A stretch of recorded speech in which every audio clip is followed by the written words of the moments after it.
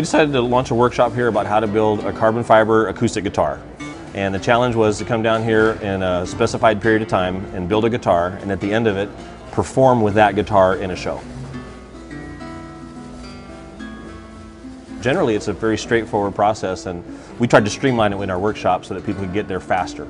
So the first step in this is basically we had to find some sort of dimensions for what a basic guitar would be, and then we put them into this program, 123D Design, and we're able to build up in the program a 3D model of this guitar.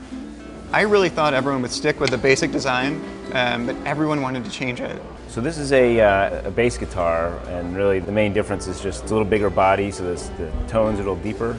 This part of my guitar is actually wider than the standard guitar that most people are making. My hope is to make an acoustic bass that acts like a speaker. This is a little different than the standard mold because it has a cutaway. I decided to go ahead and cut out the carbon in the back and install a wood back. And a couple people are actually going to try to do a carbon fiber front, which I think is going to be a very different sound, and we're really not sure what it's going to sound like yet.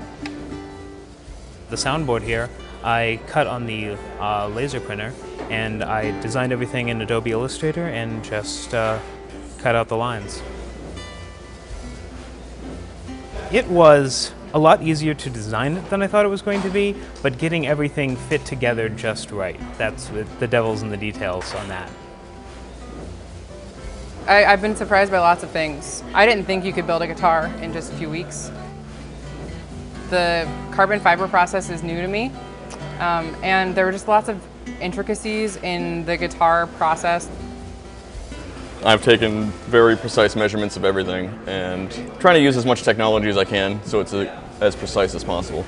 And so it's very nice to have the resources here because I wouldn't probably venture to do this on my own.